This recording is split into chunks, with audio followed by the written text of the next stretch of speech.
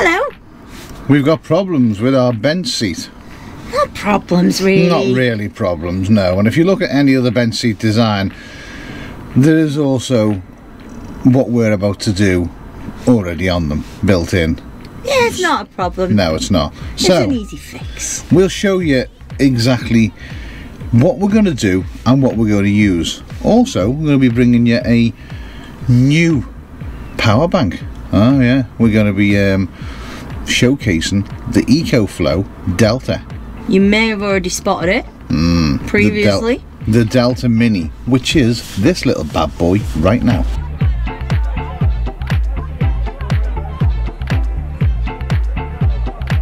But we're going to be talking more about that in a little minute, so let's show you what we're going to be doing and how we're going to be doing it. And first of all, we'll show you the problem.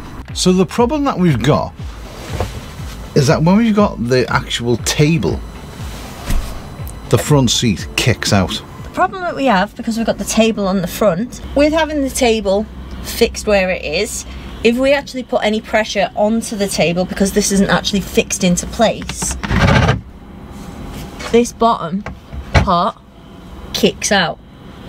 And we don't want it to kick out unless we want it out, do we? Right, my dear, I have got the perfect solution. Really? Yeah, we're going to drill holes, we're going to cut things, we're going to fix stuff. We're not going to be here for hours, are we? I want to get in before daylight today. Right, we're going to fit something to the bottom of the seat. And it's a new thing, never seen in the history of mankind ever before. Really? Yeah, Are we the first ones? Well, no, you're the first person to give it a brand new name. There you go. This is what we're going to fit. Oh, you mean the spinny, catchy, lucky things. What we're going to do is we're going to take our spinny, catchy, latchy thing, this newfangled device, and we're going to attach it here, screw it in, and then what we're going to do is we're going to cut a tiny hole in here so that when we spin the latch will go into that hole, and that, in theory, will hold that nice, snug and secure in place. Where we're attaching it to, this piece of furniture board here is actually fixed into place and solid, so when it comes down to being in the bottom there, it's going to make it nice and secure for us. It's going to fix the bottom so it's not going to move, which is what we should have done in the first place, really. So anyway, hindsight is a great thing. So like Emma said, what we're going to do is we're going to basically mount the actual two, what are they called? Catchy, spinny, latchy things? Rotary latches onto the furniture board, and then we're going to mark on the actual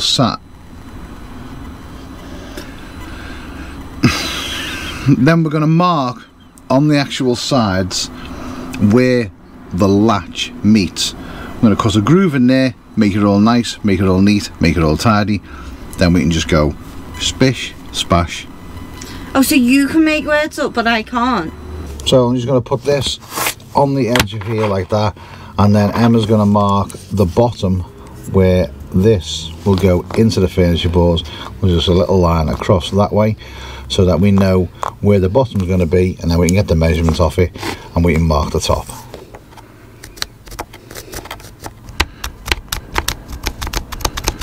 Now we've got the lines top and bottom, we're going to drill a little hole on the very top, little hole on the very bottom, and then once we've got the holes in, zzzz, cutty cut, down, lines, yeah.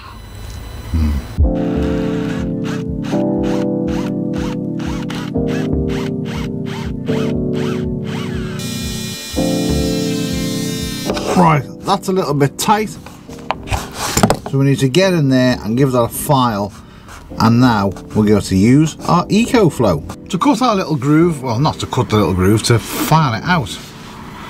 We're going to be using a little Dremel.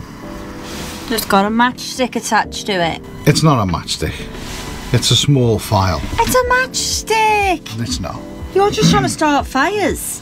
Right, the problem with the Dremel is it's got one of them plugs on the end. It does have a plug that goes on it that goes into a wall, but we get to use our EcoFlow Delta Mini to power it.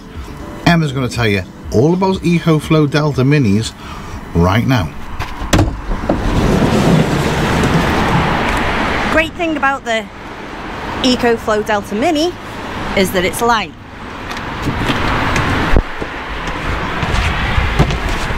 Making it extra portable and easy for me to move around. The handles on the side mean that you've got a better way of manoeuvring it than other ones, which was on the top, because sometimes the weight distribution, you struggle with it. This is only 23.6 pounds. I like it. Yes, I know you don't like us doing product reviews.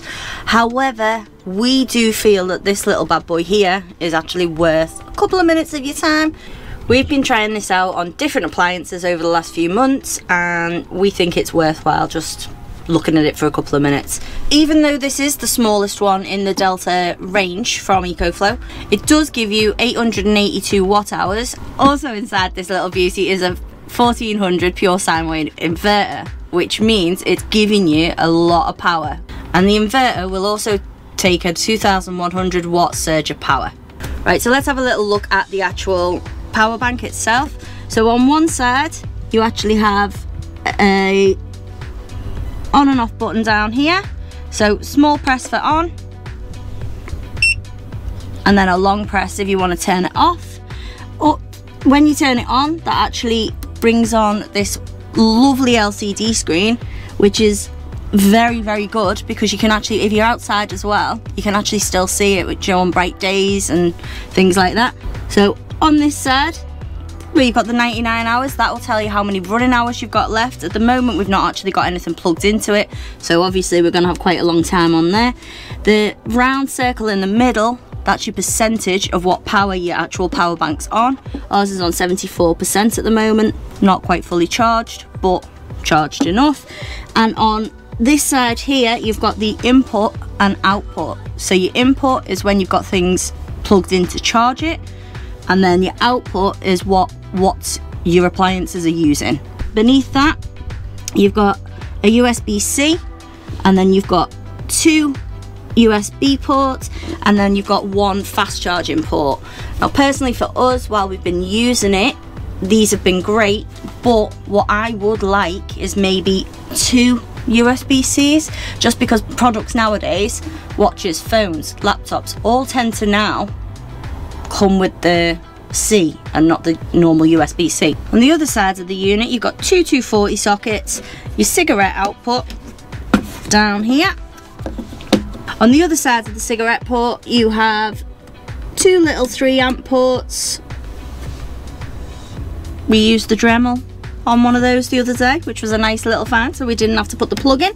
Above all of that, under this nice little lid, we have some charging ports. So on this side, you've got where you can hook up your solar panels, and then on this side, you've got your mains.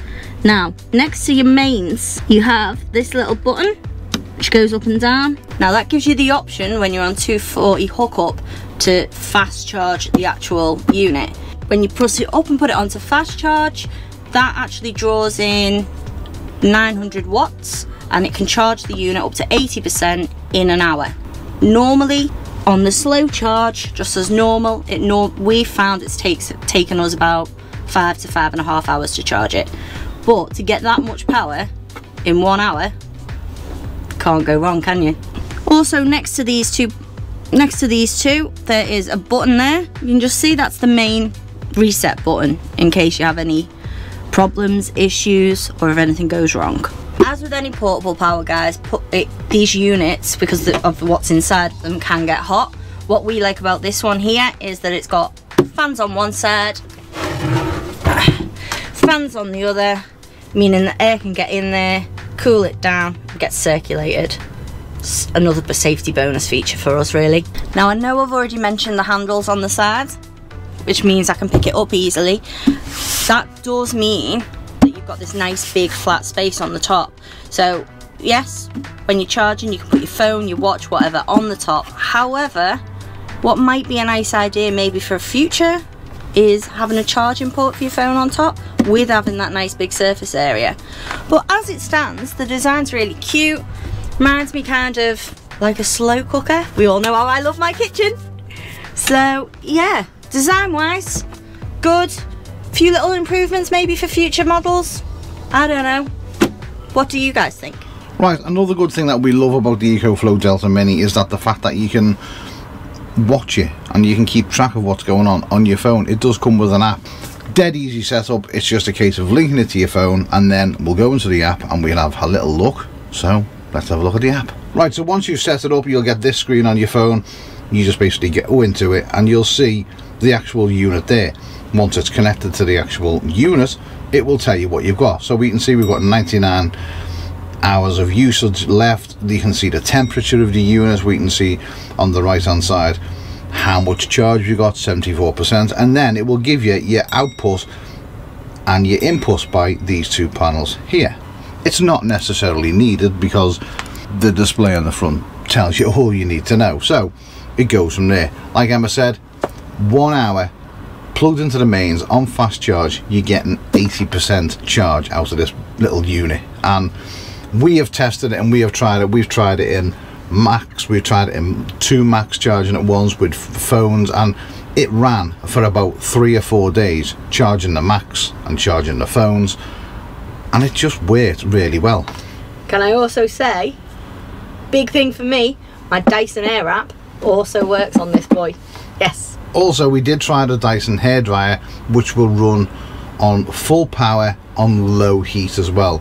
When you put the Dyson up onto full heat, it tripped out and it didn't want to use it. So maybe this unit isn't good for it, but the bigger one would certainly run it as well. They do lots of different models of this. They do, you know, there's all sorts of different models, and they are reasonably priced as well for the amount of kit you're getting in there and what it does, and the fact that it holds a lot of power. Also, talking about power, the actual watt hours that are in this, which is 882, which will be 100% power.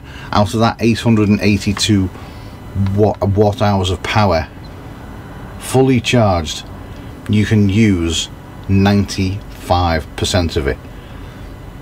95%. So most units, you know, full power, if you take into consideration a lead acid battery at 100% to 12 volts, you can only use 50% of it. So 100 watts, 50%, you're only getting 50 watts. With this unit, you get 95% watt hours of usable energy, which is absolutely fantastic. Right, so this is the solar panel that comes with the EcoFlow.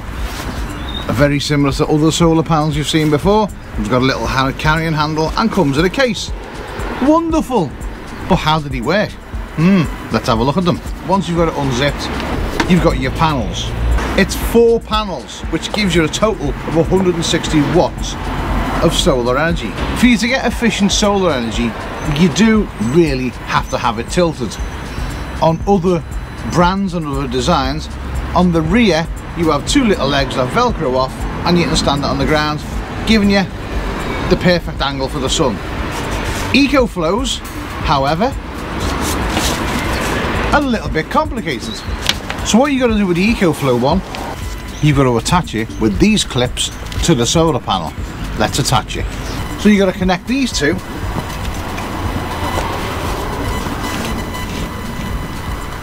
like so. Then you clip your top ones to the top. Great solar panel, 160 watts. The design of the tilt is awful. You're only getting one type of tilt, and I don't really think, for what the product is, this does it any justice at all. The side panels will fold in a little bit, so on a bright sunny day you're going to get more off the front panels, which are directly facing the sun, than you will the side panels, because they're bowed. It's just not a very good design. Great solar panel, bad design. You can connect up to 3 lots of panels. The lead that comes with it is a good long lead, so you do have the ability of having this outside and pulling the solar inside. So this end will plug into the back of the unit, and then simply on this end you've just got two standard solar panel port connections. You've got this nice big long lead to then plug into the back of your unit. Let's take solar out of the equation. What are the pros and cons of this unit? This little boy, I'd say we use this every single day, and we have been using it every single day for a while, haven't we? Yeah, I've even had the slow cooker running on it. So yeah, Emma's had the slow cooker running on it, which we did find that running a slow cooker on it at the lowest setting, you can run a slow cooker for like 15 hours. The two handles on the side just mean that you can fit this into a lot more places in a van, and you know, when you're not using it, you can store stuff on top. It hasn't got a stupid handle.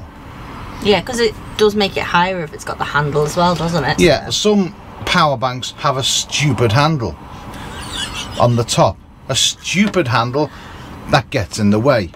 We were sent this unit, but we're not, you know, we don't have to give it a good review. If it was a load of rubbish, we would just tell you. I was honest about the solar panels. I don't think the design of the actual tilt on the solar panels is up to much good. There are better designs out there, but you don't have to buy the solar panels. For 80% charge in 1 hour off mains hookup, why do you need solar panels? You know, if you're going to campsites and you're just doing general camping, yeah, if you want to do wild camping for a long period of time, you'll get the solar, but I'm sure you will work around the fact of the dodgy tilting mechanism your own way, and for 160 watt panels, kind of good. But we love it, we generally do love it. We don't really use the app on the phone. A lot of people won't use the app on the phone, but we do use this little boy all the time, and it's coming with us and it's staying with us in the van. So in the description below, there's going to be something in there for you. What's it going to be? Some links. Links. To EcoFlow. Yeah, we're going to link you to all the EcoFlow website. We're going to link you to where you can get them from and everything else. They are a little bit cheaper than other brands. Other brands. Are they better than other brands? Do they last longer than other brands? It's like anything with a battery though, isn't it? You've got to look after it. Yeah, they are very, very similar, but the one massive advantage that they have, and we keep going on about it, is the 80% charge in 1 hour on the fast charge. That is a game changer. So for me, hands down, this wins over any other battery bank, purely because if you are somewhere and you can plug into, you know, a socket somewhere and just go 1 hour, plug it in, 80% charge, done. Plug other brands in for an hour and you're probably getting about 15%. Links in the description down below. Well done. What was new?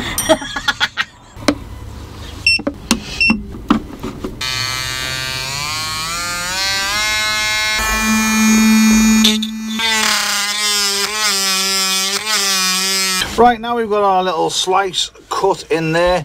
This will now fit perfect in the gap. So then when we fasten this to the front of the board, we can then turn this switch and then that will go into there, locking the board in place. So now that we've got all these fitted into place, this catchy, spinny, locky, ratchety, whatever they are, I don't know. Yeah, once they're closed, this is nice and secure, it's not moving anywhere. Jobs are good. Now to put the seat back together.